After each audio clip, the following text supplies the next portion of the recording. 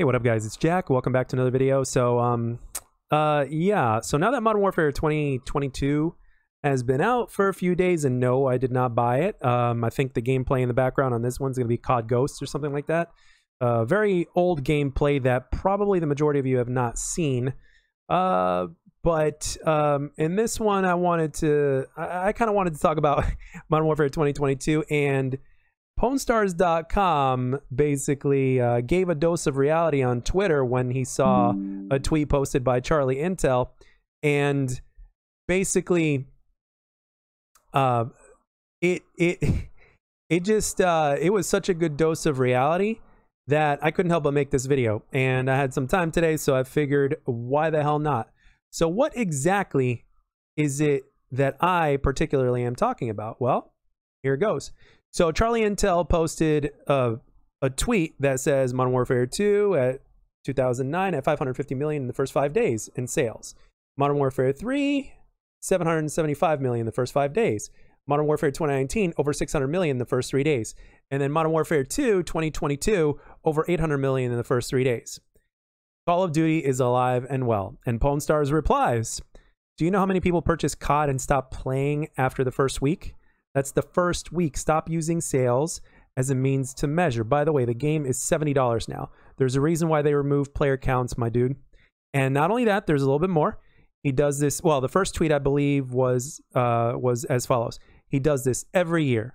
And on top of that, only take numbers Activision spews out as gospel.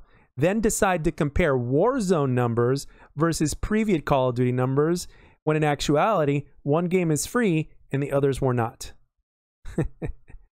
Oh man, this is one of the many reasons why I love this guy. I love PwnStars, man. And he is, by the way, one of the 5 legends that I had featured in one of my previous videos very recently, and for good reason. And it all kind of matches when it comes to the people that I follow, when it comes to this whole thing, like Sandy Ravage, XCal, to name a few, Ronaldinho, PwnStars, and the Marka J, for instance. You know, these guys will tell it to you like it is, and they're incorruptible. So it's one of the reasons why I follow them and why I consider them among the best. Well, granted, they have the skill to back it up as well. There's plenty reasons behind that as well. But the thing is, yeah, guys, I mean, Modern Warfare 2022, you got Blame Truth over here frothing at the mouth, making his videos, Thunder, of course, too. And I'm enjoying their content and their videos as always, but it's like, yeah, it's pretty amazing how everything is pretty much rolling, and how all these shills are basically working to the max at this point. And watch, and about, what, 3 to 6 months later, when the game is hardly relevant anymore, even though it's set to be relevant for 2 years, watch, you'll see there's going to be minds that are going to be changed very, very soon. Very, very soon.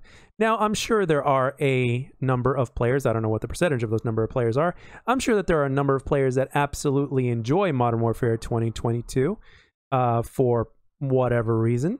And that's cool. Hey, if you actually enjoy it, then hey, good for you. If the game is not giving you problems, good for you. If you're actually enjoying the gunplay and all that kind of stuff or whatnot, good for you. You know, I'm pretty sure that the majority of those people that do enjoy the game are casuals at this point. Casuals, I also like to say, are people that just don't know Call of Duty, like the people that have known Call of Duty for so many years, for instance. But at the end of the day, the reality is like this. The game, obviously, we knew was going to sell, regardless of the fact that it's not really performing well in terms of the game-wise, in terms of what we were supposed to get and what we didn't, and all that kind of stuff.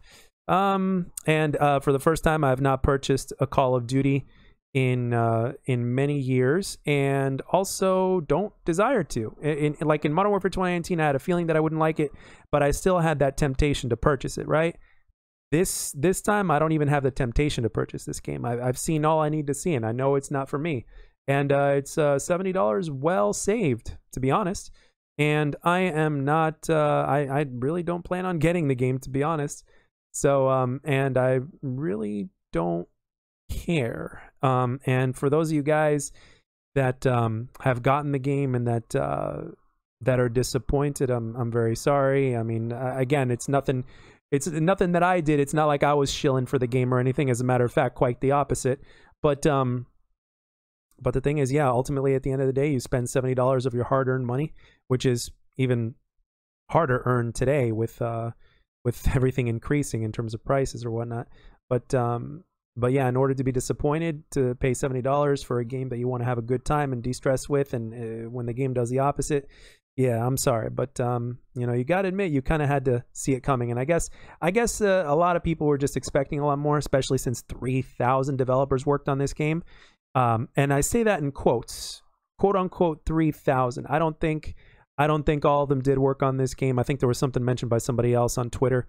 Don't remember the exact words, but I'm paraphrasing here. Like previous people that used to work on it that either left or something like that. They could still use their name or whatnot because they did at one point work at the game, and then later on they didn't anymore or whatever the deal was. Something along those lines. I don't know. I don't remember. But yeah, I mean, I'm glad that Thunder's PlayStation 5 didn't get bricked like permanently. I'm glad he was able to get things going again, especially since he paid $1,000 for his. So yeah, man, and it sucks that a lot of people are just not having a good time with the game, and that the game is even for the people that are having a good time with the game is still lacking. There's still like a few maps or something like that are not in the game, a few weapons or stuff like that, and a few things that just didn't happen really, and a few simple things that could have happened but didn't. You know, like a legit ranking system, like a prestige system or something like that. So it is what it is, man. But hey, if you enjoy Modern Warfare 2022, good for you. I hope you continue to enjoy it, and I hope that you have a great time doing it. And if you're a content creator who legitimately enjoys Modern Warfare 2022, content creator, streamer, whatever, if you legitimately enjoy the game, then hey, have at it. You know, but for the others, it's pretty much business as usual. For the ones that are the shills and the ones that actually depend on Call of Duty to make money, some of them have been flown out to events by Activision themselves and have an Activision code, and actually some of them do not, that have now turned into shills, according to what I've seen on the internet. But I try not to read too much into it, but at the end of the day, people are trying to pay their bills, and they're doing it out of desperation at this point, especially with the way things are now. And it's Call of Duty season, so people want to make their money, and they don't care how much they have to bullshit the people.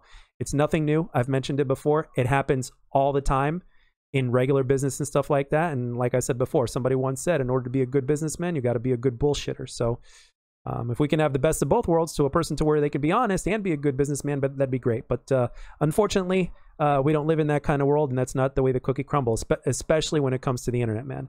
Especially when it comes to the internet. I mean, people would say things to other people over the internet that they wouldn't otherwise in real life for the most part, right?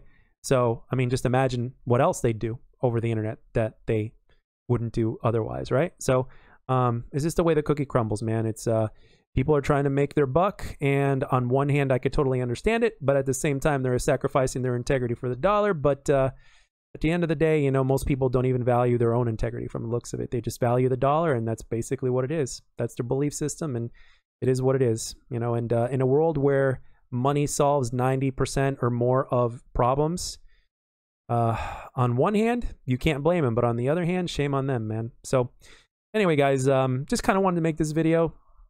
Good job to Pwn Stars by keeping it real and telling us the facts like it really is.